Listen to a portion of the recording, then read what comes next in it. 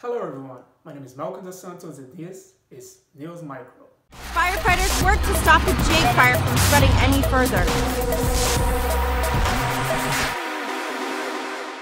With COVID-19 still looming around, it's spreading faster, not slower.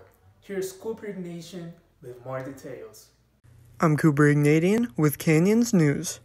COVID-19 is spreading more than ever in the U.S. with the highest one-week average of new cases. The situation is worse for many states. Wisconsin, Illinois, Ohio, and Texas have reported that most of their intensive care units are at full capacity. Along with that, the average amount of American deaths per day has hit almost 800. Pfizer plans to administer a vaccine in November.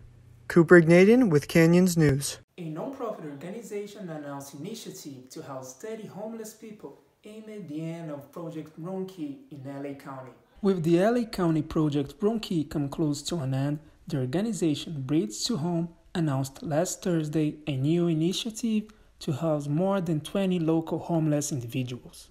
Bridge to Home took action by leading the Project Bronchi effort to shelter the most medically challenged and vulnerable people experiencing homelessness in Santa Clarita Valley. And now, Project 30 pledges to house 30 homeless people by January 5th. And is expected to offer case management and resource support with very low staffing to resident ratio, ensuring strong wraparound support. The announcement comes as the Super 8 is expected to shut down operation on January 5th. The motel has housed part of the local homeless population since April. And for Canyons News, I am Malcolm Dos Santos. A new jam session platform was created online where people come together to sing and play their instruments. Here's Cheryl Penny with more details. The virtual jam session led by Karen Jimenez is an opportunity for music lovers to come together and to sing and play their instruments. Singing is one of the major ways that COVID can be transmitted, and there's really no safe way to sing together in person anymore. So we started the virtual jam session. And how it works? We take turns singing songs, leading songs. With a variety of instruments. Most people bring a guitar, but there's some ukuleles, there's some mandolins. To join sessions, go to highswear.com. For Canyon News, I'm Cheryl Penny. Voters can now make their voice heard at College of the Canyons with safe and secure voting. Here's Diego Serrano with more details.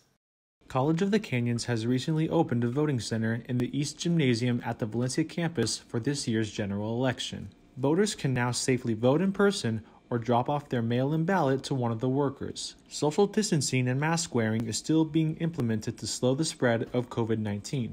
The voting center will be open to voters now through Election Day, 10 a.m. to 7 p.m. through November 2nd, and 7 a.m. to 8 p.m. on Election Day, November 3rd. I'm Diego Serrano for Canyons News. And this is it for your NewsMICRO. Make sure to watch all the other NewsMICRO on YouTube, and you can also follow us on your Facebook page or Twitter. Thank you and good night.